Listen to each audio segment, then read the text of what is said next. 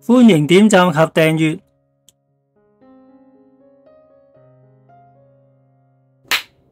今集就係講邊度係最難搞嘅脂肪，同埋佢點樣嚟嘅。仲有一件事就係講，哇，原來食宵夜咧比食下午茶得多時21倍嘅脂肪㗎。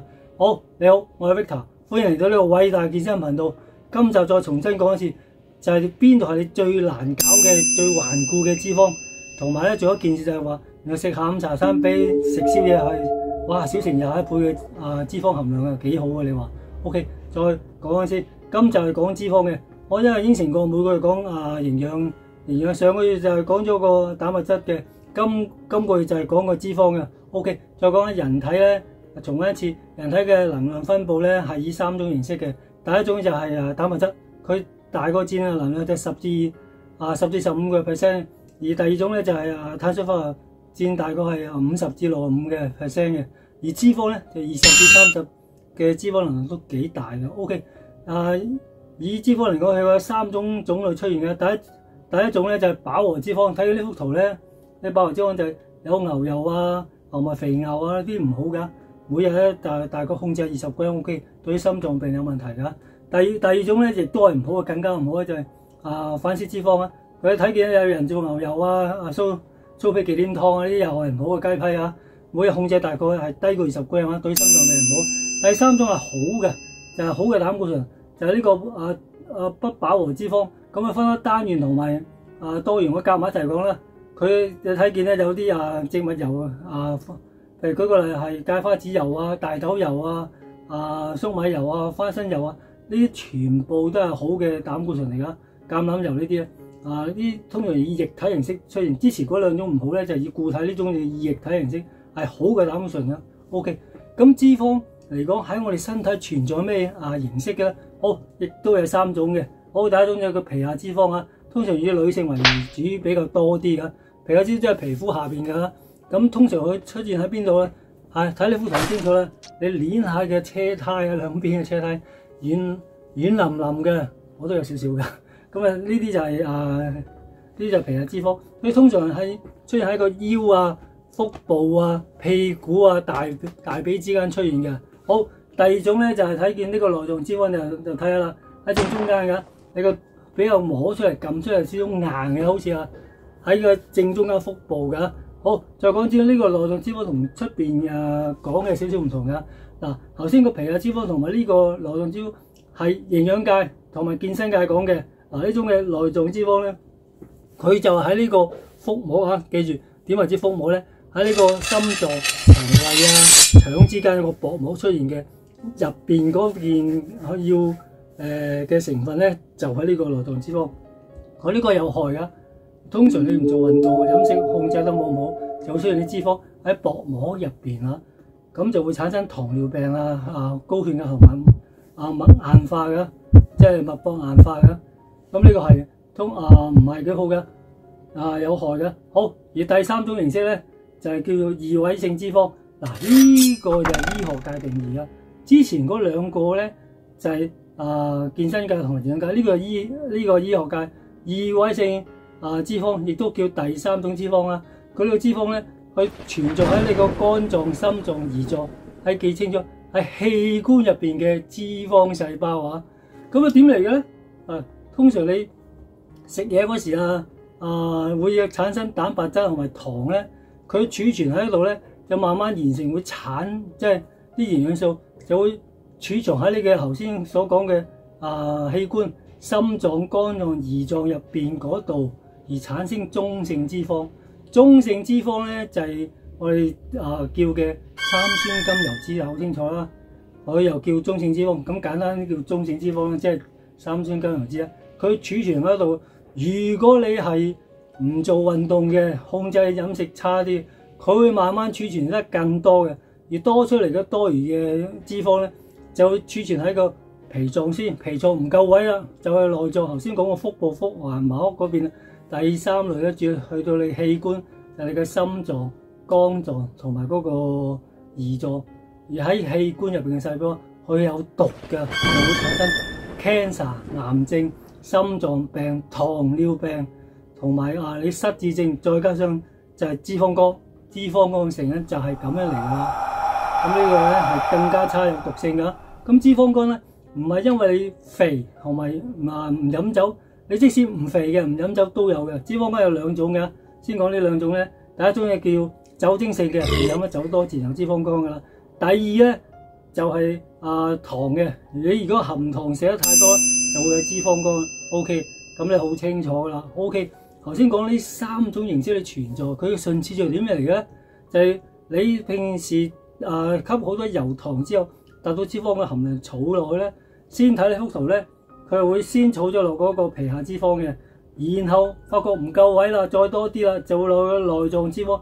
而呢個內臟脂肪只不過你環夠可以支持器官之間嗰方面嘅，到發覺都唔夠啦，直接入咗你個肝臟、心臟、胰臟入邊器官入邊嘅就係異位性脂肪啦。哇！呢三種真係好攞命㗎，所以咧就要小心啲。咁究竟呢三種脂肪點嚟嘅咧 ？OK， 佢亦都分開三種種類嚟㗎。第一種咧就係好簡單，糖，你吸食太多糖，自然會產生呢啲嘅脂肪啦。第二種咧就女性比較多啲嘅，呢個咧就係嗰個雌性荷爾蒙啊，尤其是閉經。以女仔生仔嚟講，舉個例，喺40歲之前嗰隻生仔嘅經驗咧，你嗰個女性荷爾蒙刺激咗，就要保護個胎兒，保護你器官，保護你身體器官，保護你腸胃同埋所有器官咧，就會產生脂肪。而呢個產生脂肪咧，就會呢個雌性荷爾蒙就會刺激到喺個皮下脂肪。當你到開始閉經嗰時咧，佢嗰個雌性荷爾蒙就會降低啦，就會產生更多脂肪，佢會直接入咗呢個內臟。頭先所講異位性脂肪啊，皮下再到內臟，再到個異位性脂肪器官入邊㗎啦。所以睇見啲如果40歲至50歲，尤其閉經之後啲女士咧，中間條腰咧好肥嘅，好似一個水泡喺度。呢個睇幅圖就好清楚啦。OK， 咁呢個就係第二種原因，女性居多。第三種咧，男女通殺嘅就係嗰個你新陳代謝。如果你個新陳代謝嗱，以一個30歲一個分界嶺啦，當你18、22青春無敵，點消耗、點玩、點癲都 OK。但係到30歲之後咧，你個新陳代謝同埋個肌肉率就會降低。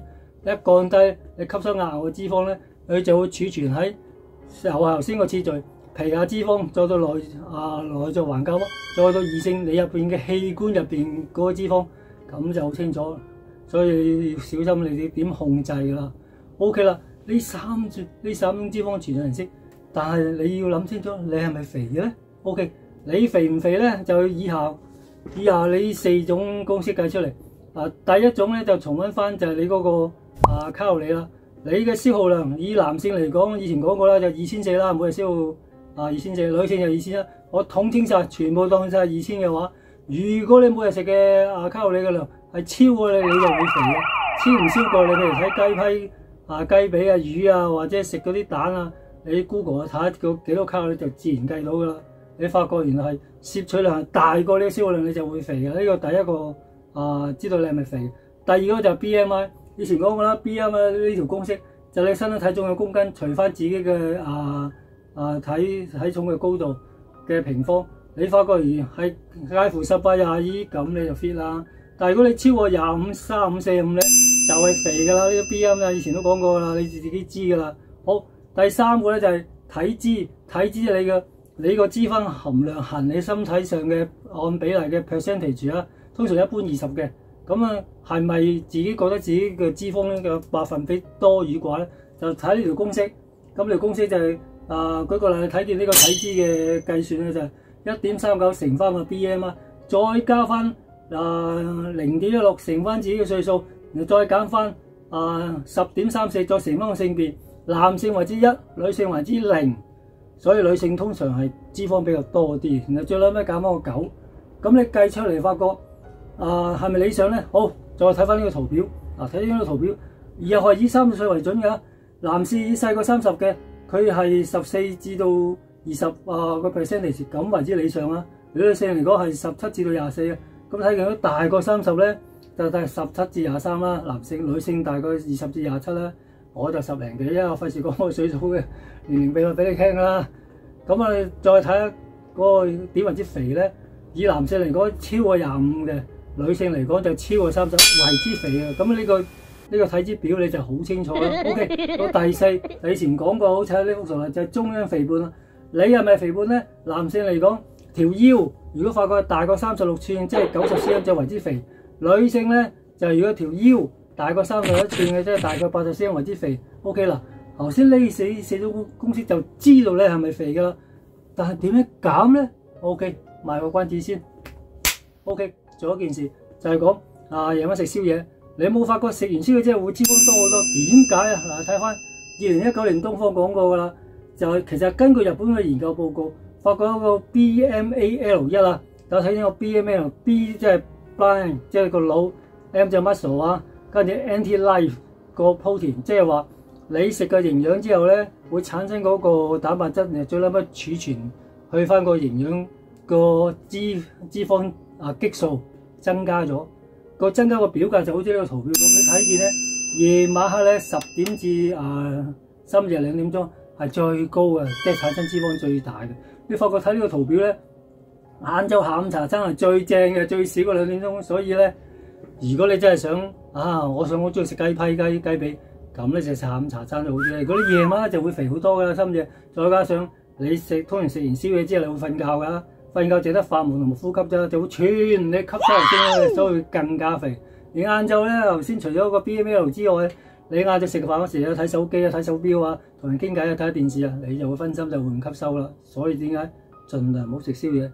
要想邪惡啲食自己嘅嘢咧，就下午茶餐最好噶啦。OK， 咁下一集講咩咧？下一集就用7個絕招，係出邊冇講嘅，就點令到你有健康，可以減到你嘅肥。最難搞嘅，同埋咧就係唔需要節食，同埋好健康嘅，又唔會反彈嘅，最緊要唔需要節食，同埋唔需要捱餓嘅，咁就下一集留意啦。記住咧，將我嘅視頻分享俾呢個親戚朋友啦，俾個讚我啦，做得好鬼死辛苦啊，做到而家咁講，做咗幾日㗎，成個禮拜做呢個劇集㗎，俾個讚我啦，同埋最緊要係訂閱訂閱最緊要啊，撳呢2個鐘仔，再後邊下邊個窿咧個訂閱掣。就可以訂閱㗎啦，OK，咁就下一集見啦，OK，拜。